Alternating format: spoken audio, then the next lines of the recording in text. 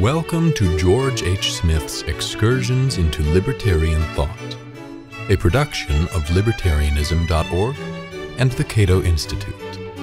Narrated by Daniel Hyland. Independence Day. What is there to celebrate? The 4th of July is upon us once again. Time for many Americans to fly the flag, take the tots to see local fireworks, and praise America as the greatest country that has existed in the annals of humankind, or that ever will exist until the sun burns out. I enjoy holidays as much as anyone. They give me a respectable excuse to avoid working, and to do so with a clear conscience, even if I am late on a deadline.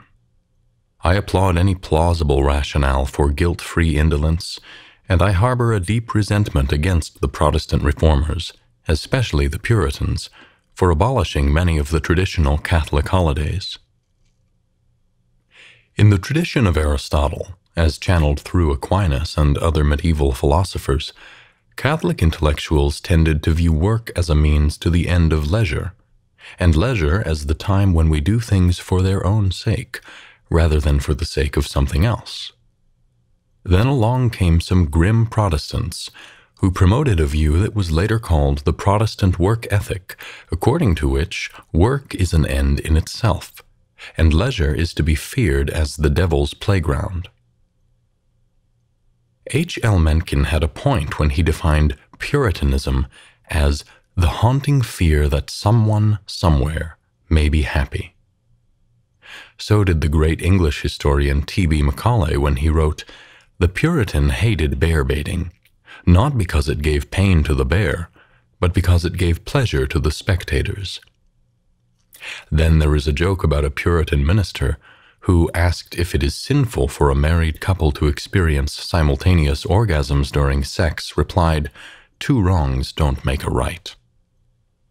Nevertheless, even the most puritanical among us have enthusiastically embraced Independence Day as a time for pleasure.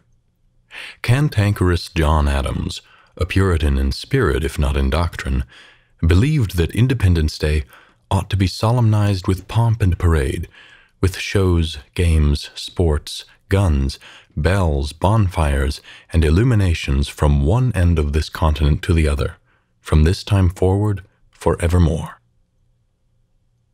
John's hopeful prediction did not quite pan out. It is well known, for example, that he expected independence to be celebrated on the 2nd of July, since that was when American independence was officially proclaimed by the Second Continental Congress. In addition, John did not anticipate that some of the festivities he recommended would later become illegal. Celebrate the 4th of July with a gun, and you might land in jail. If you want a bonfire or parade, you will need a special government permit. And depending on your state, the private use of fireworks, illuminations, might get you arrested. Ironically, consumer fireworks are banned in Massachusetts, John's beloved home state. So if he were alive today and wanted to follow his own advice, he would need to go elsewhere to celebrate freedom legally. Exactly what are we celebrating on the 4th of July?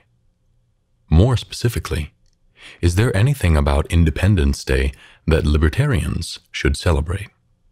Well, there was the formal separation of 13 American colonies from the British Empire.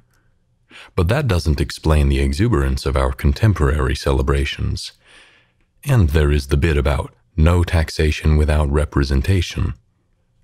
A slogan that has little meaning today, and contrary to popular opinion, was rarely, if ever, heard during protests against British measures.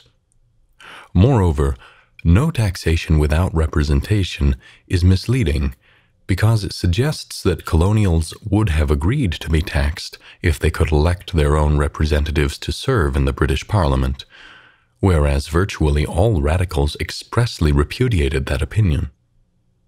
Nor is it true that the colonials would have passively paid taxes that were authorized by their own legislatures.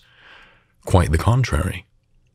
As the historian Robert Palmer wryly observed in his 2-volume masterpiece, The Age of the Democratic Revolution, one suspects that no taxation without representation meant no taxation with representation either. According to Palmer, the British Americans enjoyed a lighter tax burden than almost any other people of the Western world. Americans paid no direct taxes and not much in the way of customs duties to the central government. British Americans enjoyed many other freedoms as well, and this fact led some skeptics, including some modern historians, to question the motives of those Americans who fought against the British during the Revolution.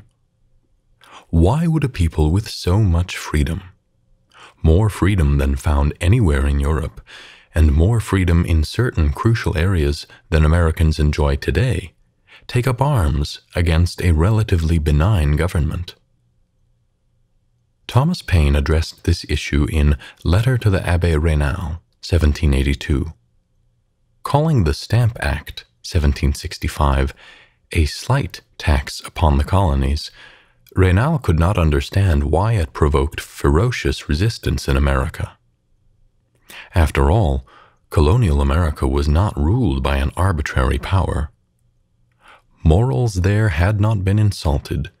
Manners, customs, habits, no object dear to nations had there been the sport of ridicule. Paine replied that it was not the amount of the stamp tax, large or small, that inspired widespread violent resistance. Rather, Americans viewed the new tax as a dangerous precedent that would inevitably lead to greater taxes, so it was necessary they should oppose it in its first stage of execution. Paine also noted that many Americans did not voice their opposition to the Stamp Act in terms of well-reasoned general principles. There were many who, with best intentions, did not choose the best, nor indeed the true, ground to defend their cause upon. They felt themselves right by a general impulse, without being able to separate and analyze and arrange the parts. Paine's reference to a general impulse is key to understanding the colonial mentality. Revolutionary Americans felt, on a gut level, the inestimable value of individual freedom and the dangers of government power, a feeling that was articulated in writing by Paine, Jefferson, Adams, and other libertarian authors. Without that fundamental, ingrained, and widespread sentiment of freedom, the writings of American revolutionaries would have had few, if any, practical consequences. So have I answered my previous question? Have I explained what libertarians can find to celebrate in Independence Day? Yes and no. There was much in colonial America, slavery in particular, that was ugly. But there was also the ideal of freedom that, however compromised in practice, was sincerely believed, felt, and acted upon by a significant portion of the population. This tells us, at the very least, that the ideal of individual freedom is more than a will-o'-the-wisp, that it was widely appreciated in the past, and so may become widely appreciated in the future.